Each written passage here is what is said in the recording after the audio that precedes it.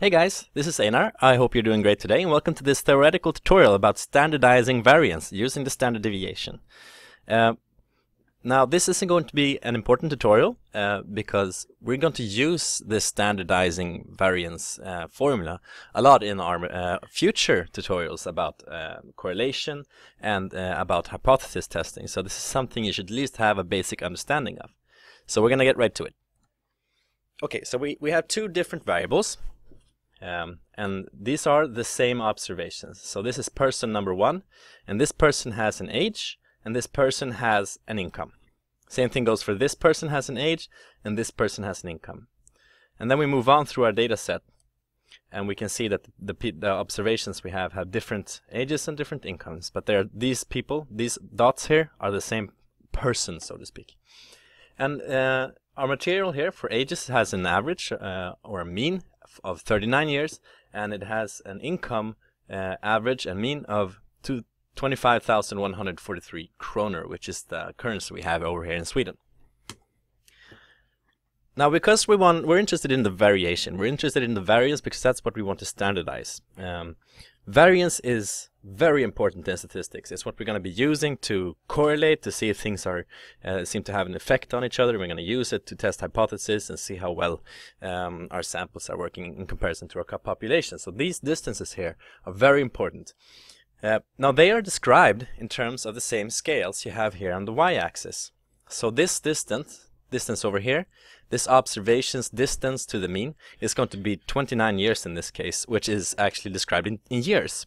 Meanwhile, this observation's distance here, for example, is going to be 9,857 kroners, which is described in the terms of the y-axis here, so that they're very different scales. Now this isn't going to be good enough if we want to use them in the same formulas.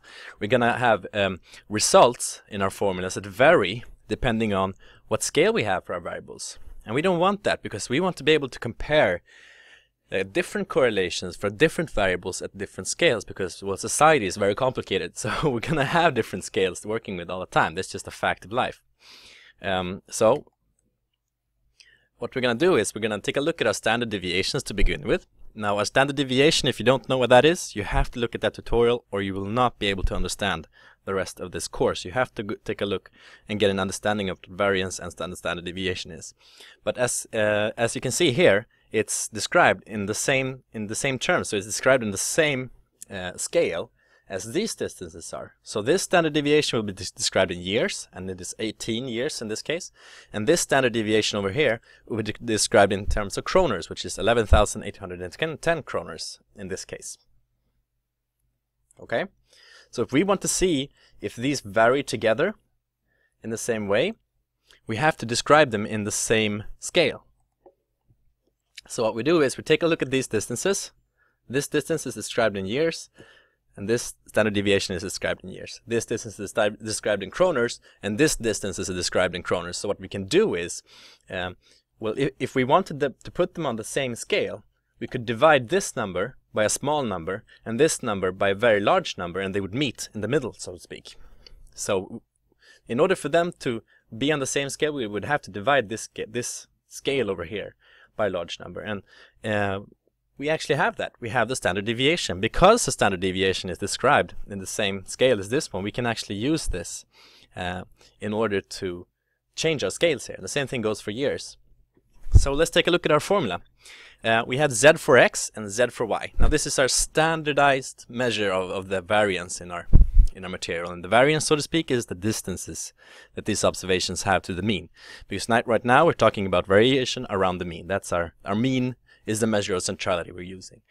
So we take each xi minus x bar, and I in this case stands for each observation. X, would be x1, x2, x3, x4. You just replace the I with the index for the observations that we're moving through. So we take these distances and put them on our top, and then we take the standard deviation, and as I said before, it becomes clear now. This is going to take this small number and divide it by a small number, and this is going to take this large number up here at the top and divide it by a large number. So we're gonna, decrease them to the same scale. And if we plug in the numbers, we will see we get 29 divided by 18. This is a small number divided by a small number, large number divided by a large number. Sorry about that. So what are we actually calculating here? Well, in a way you could say we're calculating each observation's share of the variation, depending on it's each observation's share of the standard deviation. So this is actually 1.61 compared to the standard deviation. So this distance is larger than the standard deviation. Meanwhile, this distance is smaller than the standard deviation, so it will be at 0.83. And the standard deviation in this case is 1, so it's the variation around the standard deviation, so to speak, that we're measuring. And that gives us these standardized numbers. And what these do is they describe the variation around our mean in a way that we can compare them to each other. Because we're not talking about these scales anymore. These scales have been transformed, and now we're actually talking about each observation's share as compared to the standard deviation. So how is this useful? Well, if we were, for example, going to compare income and health, are they correlated? Do they vary together? Do, for example, large incomes vary together with good health? Or does income and happiness correlate? Do large incomes lead to large values of happiness? Well, we can see this if we standardize the variations and then compare them. Also, we can use it to compare which is more affected by income, health, or happiness. So we can even compare different correlations with each other, and that's why this standardization is so useful. And most importantly, it's going to be used in our hypothesis testing in the future. But all this stuff is something we're going to talk about in future tutorials. So I hope you just remember this about the standardizing. If you forget in the future tutorials, you can always go back to this movie and revise. Because you're going to need an understanding about what standardization is and what variation is if you want to move on. So I wish you good luck, have some fun playing around with this, and try drawing it up and seeing how the distances might change if you change the position of the observations.